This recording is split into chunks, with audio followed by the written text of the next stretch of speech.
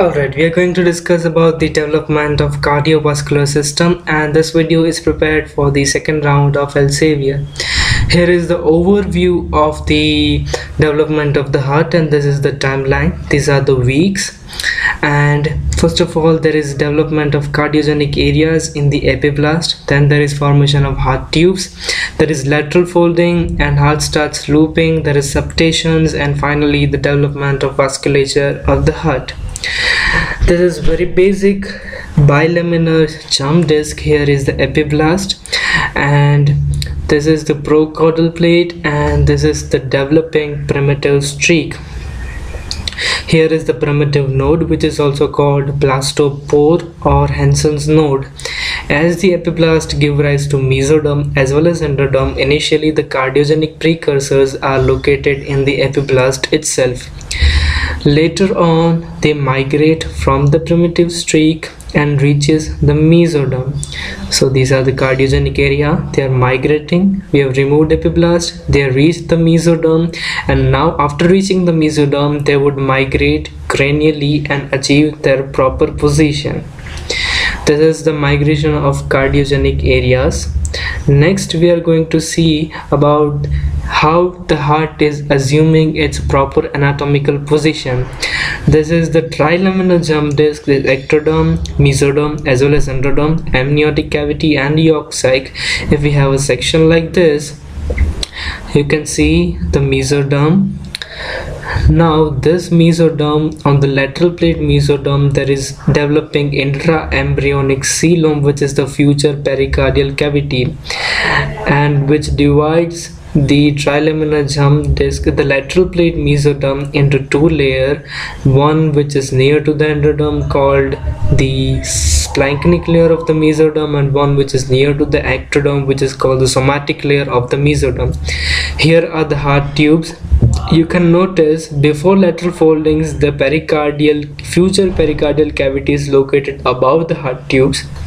Now the folding of the embryo begins, and these are the dorsal aorta developing. The heart tube comes near to each other via the lateral folding and starts fusing. Now we can see the pericardial cavity is below the heart tubes.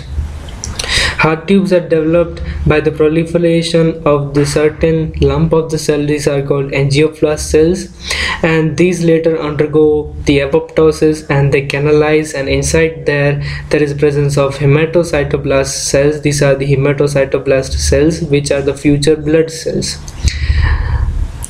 Now if you have, this is the section of the embryo. Like this is a neural tube, notochord, gut, the splanchnic layer of the mesoderm, and this is the somatic layer, this is the pericardial cavity, and here are the heart tubes, and these heart tubes are attached to the back side by the dorsal mesocardium.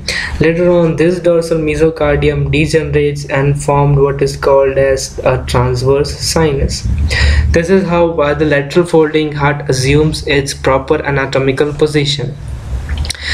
This is the differentiating heart tube when it is fused from craniocaudal direction. These are the truncus arteriosus, bulbus cordis, ventricle, atrium, and sinus venosus.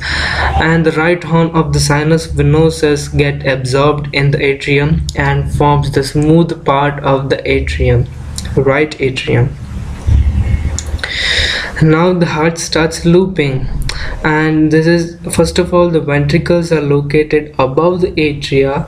So first of all, when the heart starts looping, it is actually the force from the dorsal mesocardium, and which lets the heart to loop, first of all the C-shaped, and then there is a looping which is S-shaped, and gradually there is decreasing distance between the outflow and the inflow tract of the heart. These are the ventricles. Now after the looping of the heart, these are the real embryos. Here you can see the C-shaped fold and S-shaped fold of the embryo. These are the ventricles.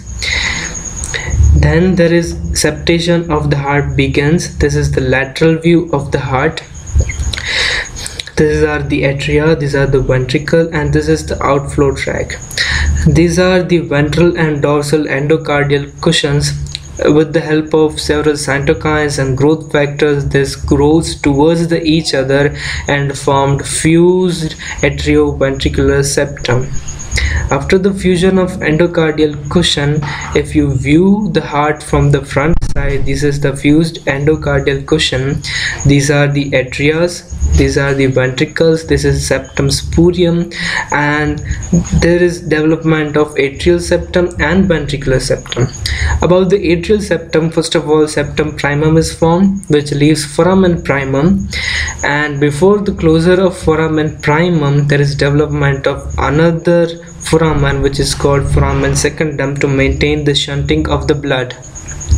At the same time, ventricular septum, the muscular part of the ventricular septum, is growing, and in the atrial septum at the same time septum secundum is forming, and along with that the trabeculation of the ventricle has begun. Now the ventricular septum is formed from the three parts. One part is muscular part of the ventricular septum, and the second part is formed by the migration of the neural crest cell, and third part is derived from the fused endocardial cushion. This is the septum secundum of the atrial septum, and this remaining part of the septum primum maintains and acts as a valve so that the shunting of blood is maintained, and this is the foramen ovale, which is later closed. This is about the development of the outflow tract of the heart, and this is done by the migration of the neural crest cell. They form the mesenchyme and they form the spiral septum of the heart. So this is formation of spiral septum. The pulmonary artery grows above the aorta. Once again, if you see, this is the spiral septum, which is derived from the mesenchyme of the neural crest cell. Next is the development of cardiac conduction system. These are nothing but specialized myocardial cells which have achieved their function for their permeability for calcium and sodium channels. This is the SN node, Evin node, and these are the bundle branches and moderator band. And here is the development of cardiac conduction system. Here we end the development of cardiac embryology, and thank you.